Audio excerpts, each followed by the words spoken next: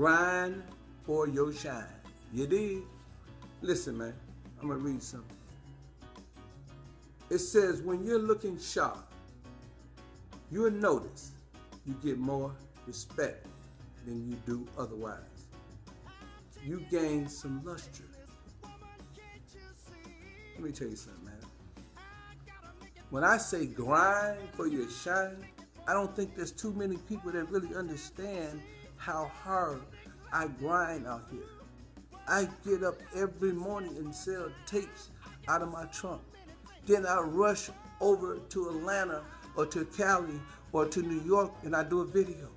Then I run in the studio, then I go and I do an intro and an outro for a rapper. Then I go back home and package up some more videos so I can get back out there and grind some more. And you wonder why Pimpin Ken is who he is and why everything is going the way it's going. You know, why people respect us and love us all over the world. You wonder, you really want to know why. But you don't want to put the work in.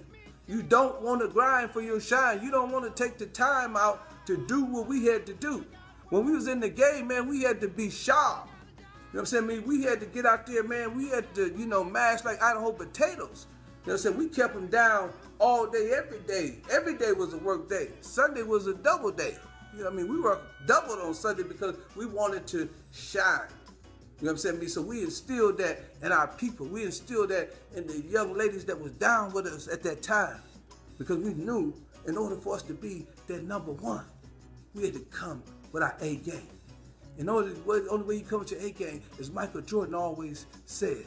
He said, while all the other players were playing basketball and then going to the parties, freaking with the women, drinking the champagnes and smoking the weed, he was in the gym. He was grinding. So when you see him flying through the air and they call him Air Jordan and you think that he's actually flying, it's because the man put the work in. You know what I'm saying? He had to grind. He had to get out there. He had to learn how to shoot jumpers because he was getting old. Everybody said, man, how did Michael Jordan get so smooth, you know, with his jump shot? Because he was able to go in the gym and hone his skills. He was grinding. You know, when you don't see me on TV, you wonder what happened to Ken. What's up with dude, man? I ain't seen him in a video with a rapper that, you know, in a minute. You know, I ain't seen him this in a minute. Well, what I'm doing is I'm out here, I'm working, baby. You know what I'm saying? I'm in the gym. I'm working out. I'm honing my skills. I'm getting my Michael Jordan on. I'm trying to be the 2, 3 of the P so I can be successful. So I can shine.